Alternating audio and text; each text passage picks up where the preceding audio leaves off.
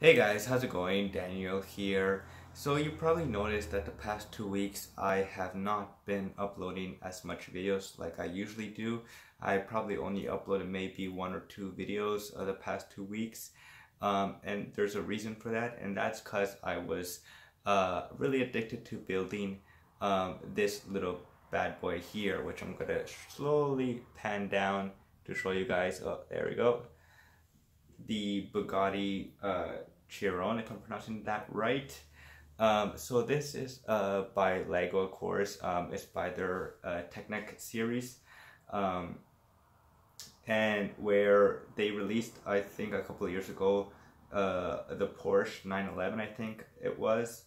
And this year they went even much more bigger and crazier, because that one was like 2,000 pieces. This little guy right here, 3,000 pieces. So it took me 2 weeks to do. I was doing it after when I was to finish work, sometimes before work, 30 minutes before work. I'll continue it, and today on Saturday I finally finished it. So what's new with this car? Well, it looks almost exactly like the real thing, of course. Now, the only difference, of course, is price. I don't have to pay $2.5 million to have one parked inside my room. Instead, I only paid a couple of $100s for it, and it is an amazing set. So let's show you guys around. So it's really a little heavy when it's now all complete. So there it is, the nice wheels right there. With the Bugatti logo on it. The hood, of course, flaps up and down if I wanted to. It has a serial number inside, which I don't know if I should show you guys, but I don't think it's that important. But yeah, so when you flap down, up and down the hood, bam, bam. I have it up just because it looks really cool like that. The nice looking Bugatti logo right there. Let's see if it can focus.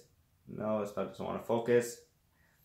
And then of course the tail, which is amazing. It goes up or down, up or down. Of course, wheels roll. It is so detailed inside. I'm gonna, of course, switch some camera views while I'm talking. So inside, of course, you have the wheel. You can actually control it, so the wheels go side to side, which is really neat. The shift gear here actually does the noises, which is really cool.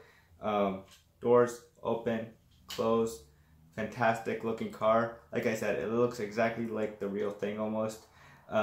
It comes with a little exclusive little handbag right there that you can make, and you just put it inside the trunk of the car.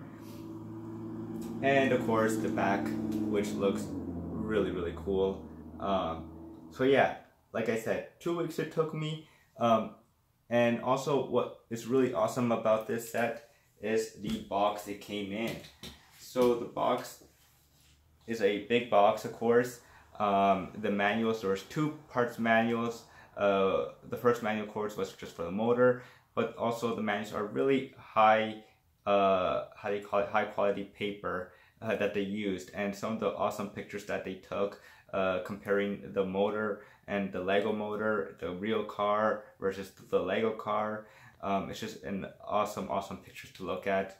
And what's also cool is on the, how do you call it, on the cover, I guess, of the box, or the inside part of the top part, you get to see all the other history cars of Bugatti as well, which is really neat. So yeah, if you're looking for a challenge and you're looking for a cool set piece to have, because this is probably gonna stay here, it's never gonna go anywhere else, then I highly recommend it. But you also have to have time and patience, because I will get angry at some points because I'll mess up. But yeah, I'm liking it. I'm happy it's finally finished. Now I can finally find a better spot for it somewhere in my room here. But it is an amazing piece to have if you want to buy it and have a challenge yourself. So yeah, that's pretty much it, guys. And as always, I will see you guys later. Peace.